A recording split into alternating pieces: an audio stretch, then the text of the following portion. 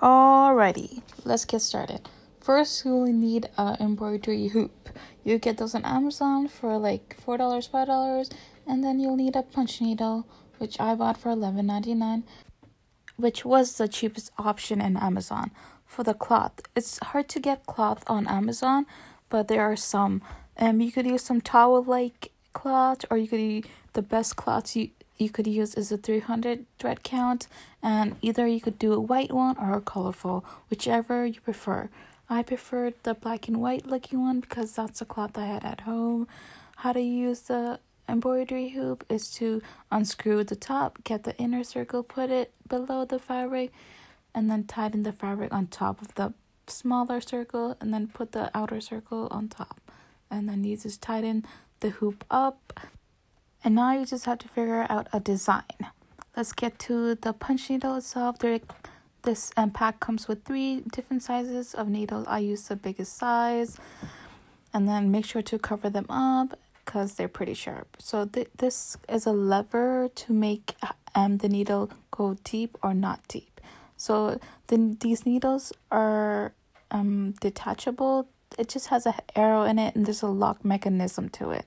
So you just match the edges to it and just lock it in. So you just put it back in and then decide what height you want. I use the longest height as possible, so it's just easier for the thread to stay in. It also comes with this stringy thing that helps to just like needle in through the thread through the hole. Here's I'm gonna be putting in some diagrams for you to understand even more.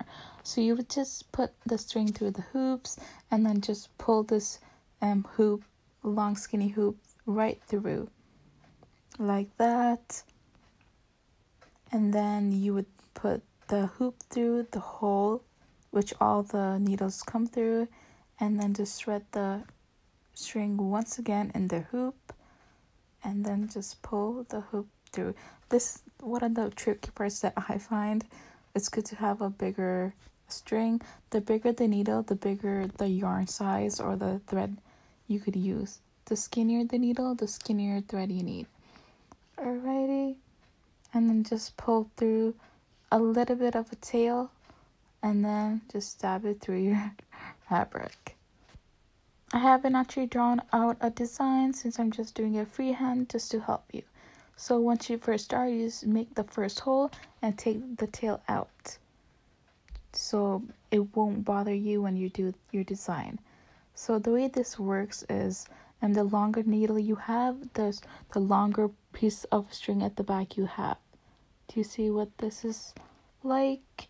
So you just stab through and then the remaining string remains. So the longer needle you have, the better. It's also helpful if you just keep on pulling the hoops at the back and just hold them tightly, since there isn't anything holding the string together. Also, invest in some scissors, thread cutting scissors. They're very helpful. I use them for anything, to be honest. They're very sharp.